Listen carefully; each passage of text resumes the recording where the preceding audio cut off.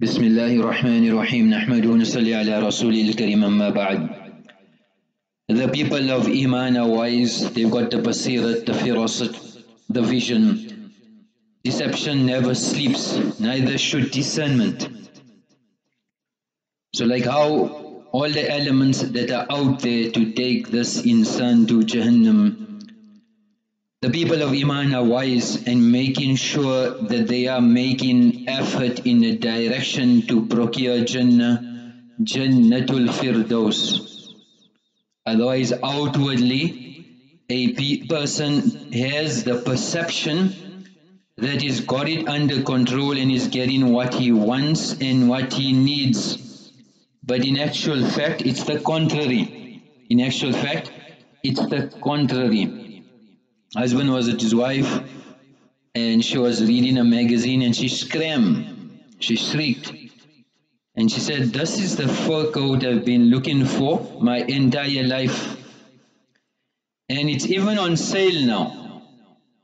So the husband smiled and he said, "Darling, I'm sure you'd want one like that." And she jumped for joy. He said, "Let me see." So he took the magazine, brought a scissor, cut out the image of the fur coat and gave it to his wife. He cut the image of the fur coat and gave it to his wife. So that's dunya and that's the deception, and we need to come out of this deception. So ulama explained, to come out of deception we need to go to the correct environment. In the current environment which a person is trapped in, it may be difficult, so he needs to stay far from those things which are taking him away from Allah. Like that person that killed 100 people, he was advised, go to the town of the pious. So make hijrat away from guna towards good, khair. So likewise, a person that is drowning, there are 3 steps to be implemented. Number 1, we take him out of the water. That's the first effort we need to do, is secure him, get him out of the water. Then secondly, the water that's in him, take that water out. So the water that may have gone into his lungs, we need to get the water out. Then when we get the water out and he's revived, we don't just let him go, but we teach him how to swim. So ulama explain, likewise, we are drowning in the system of the dunya. We need to go out in the path of Allah subhanahu wa ta'ala. Khuruj fi sabilillah, tabligh, da'wah. Likewise, we need to go ta'aleem wa ta'allum, to the ulama, to madrasa, to the ahl ilm, and we need to learn deen.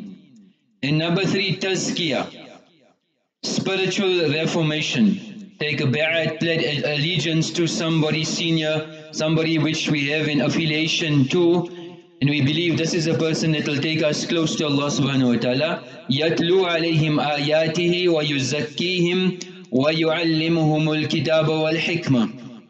This was the amal of nubuwah. So like that person in the water, get him out of the water. Now, for example, let's say he went out in the path of Allah subhanahu wa ta'ala. Now the love of dunya and the deception now becomes clear. So we clean in his heart. Then we tell him that you're going to go back to your work, you need to work, to your profession. You need to love in this world. But how do you love in this world with the kayfiyat of iman? Go to the mashayikh, go to the ahl ilm. Spend time in their company, cleanse the heart, and they will train you now when you go back into the world. How as a person of Iman, how should we live our life? So tarbiyah is important, and we need to be making effort in that direction so that our connection with Allah subhanahu wa ta'ala is increased. Once Nabi alayhi salam passed by Sahaba and he said, هَلْ مِنْكُمْ مَنْ يُرِيدُ أَنْ يَذْهَبَ اللَّهُ عَنْهُ الْعَمَى.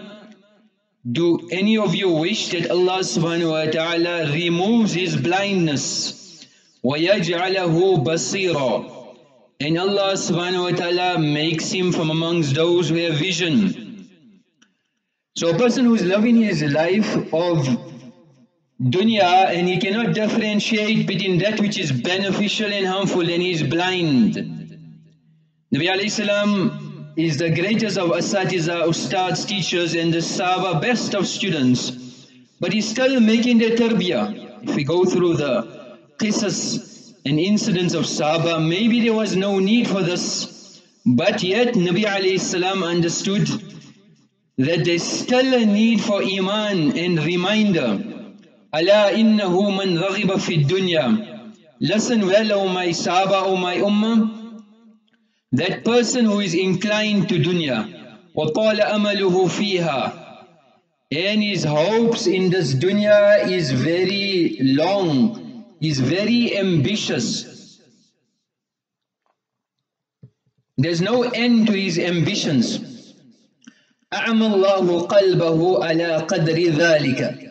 Allah subhanahu wa ta'ala will blind his heart accordingly. وَمَنْ زَهَدَ فِي الدُّنْيَا.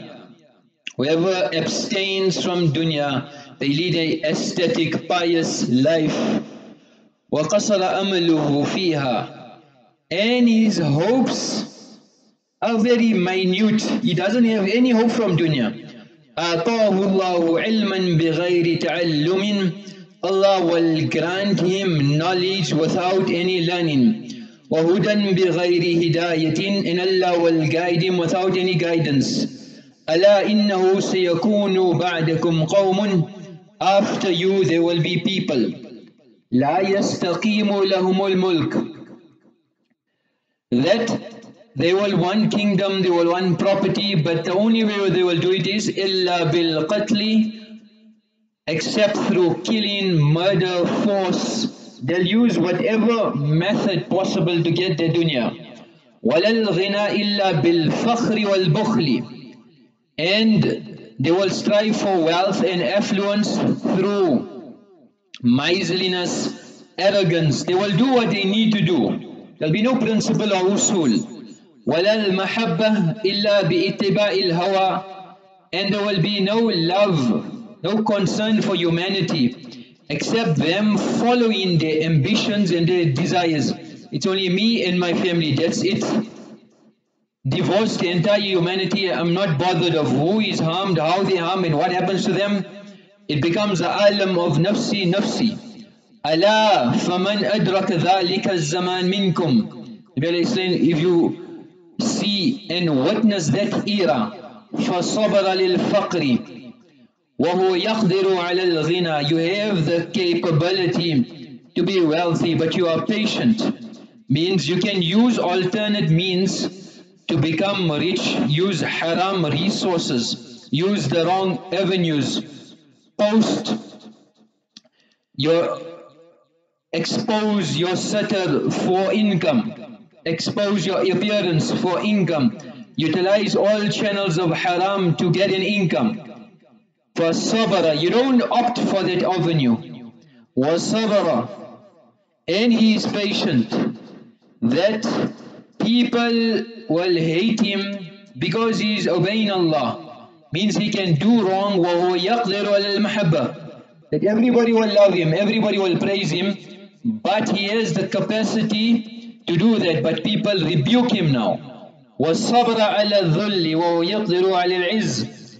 And he is patient, although he is regarded as insignificant, and he remains humble. Although he has all the opportunity to become famous and be honored by mankind, but he is not going to compromise on the command of Allah. لا يريد بذلك إلا وجه الله. And his only intention behind it is the pleasure of Allah. أعطاه الله عز وجل ثواب 50 صديقا. Allah subhanahu wa ta'ala will give him the reward of 50 siddiqs. Allah will give him the reward of 50 siddiqs. You have an opportunity. So when a person loves dunya, Nabi alayhi salam is telling us he will do anything and everything. When you love somebody, you'll do anything for them.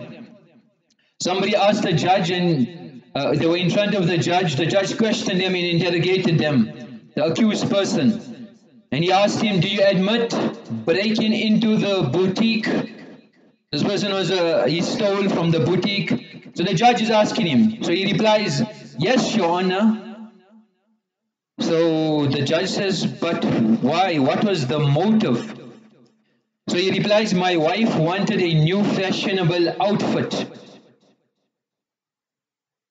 So then the judge goes through his notes and he finds out and he says, but the notes, I've been told that you've done that 4 nights in a row. He said, yes, Your Honor, that is correct. My wife made me change it 3 times. My wife made me change it 3 times. So dunya outwardly is not what it seems. It seems like one thing, but it's contrary, it's complete opposite.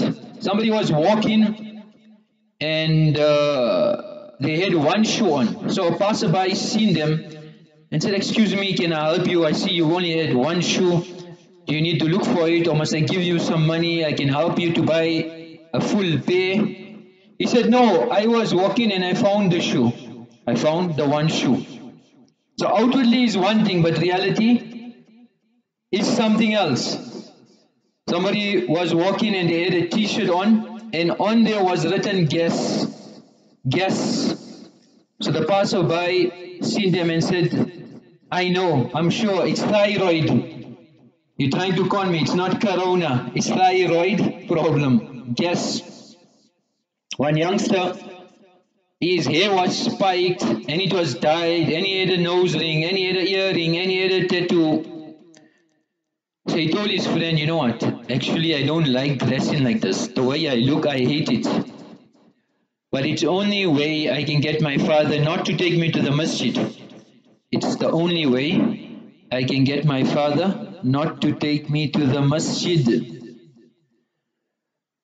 So a person goes into such a deception that they'll do wrong things to stay away from good, where it should be the contrary. So Allah subhanahu wa ta'ala has given us the ni'mat of deen. Deen is clear cut. Dunya will never be sure about it. Dunya will never be sure about it. It is unstable. A youngster burst into the house crying. They just got back from fishing with his father. So the mother said, oh my son, what's wrong? So he, with tears in his eyes, he said, we've caught the biggest fish ever dead, reeled it in. It's a giant fish. And while reeling the fish in, the fish got away. So the mother tried to console him and said, oh my son, you shouldn't be crying about that accident. Next time when you go with your father, maybe you'll catch even a bigger fish, and maybe you won't get it, you'll catch it. So just laugh it off, carry on normal. So the son said, that's the problem. That's what I just did. That's what I just did. I laughed it off.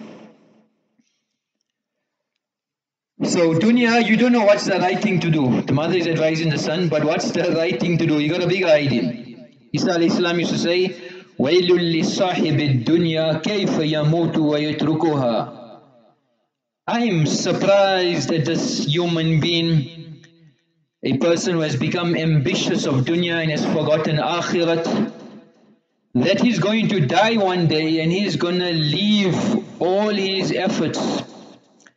Everything that he strove for in dunya, he'll leave it behind. وَيَأْمَنُهَا.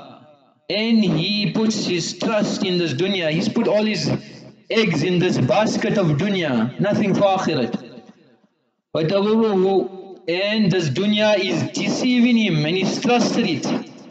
وَيَثِقُ بِهَا. He trusts dunya, and this dunya تَخْذُلُ, disgraces him.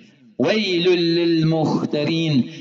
That destruction upon those people who fall to the trap of dunya, nafs and shaitan. كَيْفَ أَرَأْتْهُمْ مَا يَكْرَهُونَ. How has this dunya given them something which they dislike? You dislike something, but you take it. وَفَارَقَهُمْ مَا يُحِبُّونَ. and it has separated them from their beloveds. وَجَاءَهُمْ مَا يُوعَدُونَ, and eventually it will show them what Allah and His Rasul promised them. What your Nabi had promised you, you will see it. Yet this dunya is so deceiving. وَيْلٌ لِمَنْ الدُّنْيَا هَمُّهُ, destruction upon the person whose concern and focus is only dunya. وَالْخَطَايَا عَمَلُهُ, and his pastime and his ambition is just committing guna and sin and disobeying Allah. كَيْفَ يَفْتَدِحُ غَدًا بِذَنْبِهِ, tomorrow he will stand before Allah in front of mankind, in front of the whole of humanity, disgraced and embarrassed. So he said this dunya is such that you trust it, but it's going to deceive you. You trust it, it's going to deceive you. They say there was a millionaire driving in his limo, and he seen a humble, needy person on the sidewalk, on the roadside, eating grass. So he ordered his driver, stop, stop. He wound down the window. And he inquired from the person, that shame, you are eating grass, what's the reason? So the person said, I don't have any money for any real food, I have to survive on leaves and grass. So the millionaire said, you can come with me. The person said, I have a wife, 2 sisters, 6 children. He said, no problem, we've got enough space, bring them along. So this person here was more shocked and surprised. He said, there's not many good people out there in the world. And I bet you're not going to surprise us with just lunch. But I got a feeling you're going to take us somewhere and say, this is your house. So the millionaire said, no, you got it wrong, you don't understand. The grass at my home is 4 feet high. The grass at home is 4 feet high. And no lawnmower will cut that length of grass. That's why I need you. So dunya, we trust it, but it's full deception, only deception. A person doesn't even know how much deception they're in. There was a football fan at a stadium of a long-awaited match. The view was bad, so he took his binoculars looking for his seat. He found an empty seat. Eventually he made his way there and he found the seat, and the person was next to it. He said, excuse me sir, is this seat taken? So he said, yes, it's my wife's seat, but she has passed on. She has passed on. And she was a fan of the team that is playing today. So the person apologized. He came there looking for a better view, a better seat. He said, I'm sorry to hear of your loss. If you don't mind me asking, why didn't you just give the ticket to a friend or relative? So at least you didn't come alone. You should have given it to a friend or a relative. He said, no one was available. They all went to her funeral. They all went to my wife's funeral, and he's watching the football. So that's one of the ways Batil traps the people of Iman through sport. It's a way of keeping people busy. Imagine 22 grown-up adult males running after a piece of pigskin for 90 minutes with 100,000 spectators and another 3.5 billion spectators, almost half of the earth's population. Their happiness, their sadness, their highs, their lows, their animosity, their emotions is based on the movement of the pigskin in a certain direction. If they won or they lost, how did they change your life? If they won the championship, so what? If they lost, so what? How does that affect the people of Iman? What a deception. Likewise, gaming. Win, lose. The people of Iman, we are supposed to be the imams of mankind, to show the people of the world, dunya and akhirat, ukhrijat linnas. We've been taken out for the benefit and the guidance of the whole of mankind, not only the people of Iman, even the kuffar. We've been sent for them. We're supposed to be the imams, yet we've become the followers. The amal for today is, when the imam says غَيْرِ الْمَغْضُوبِ عَلَيْهِمْ وَلَا الضَّالِّينَ فَقُولُوا آمِينَ, we say Ameen silently. If it conforms to that, غُفِرَ لَهُ مَا تَقَدَّمَ مِنْ ذَنْبِهِ, sins will be forgiven. And فإنه من وافق كلام الملائكة غفر لمن في المسجد. Another riwayat, everybody in the masjid will be forgiven. Another riwayat, Allah had given me 3 qualities. One of them is وَأَعْطَانِي التَّأْمِينَ مَا حَسَدْكُمُ اللَّهُ عَلَى شَيْءٍ. And the Jews have not been avaricious and jealous of you more than this Ameen that Allah has given you. وَآخِرُ دَعْوَانَا أَنِ الْحَمْدُ لِلَّهِ رَبِّ الْعَالَمِينَ.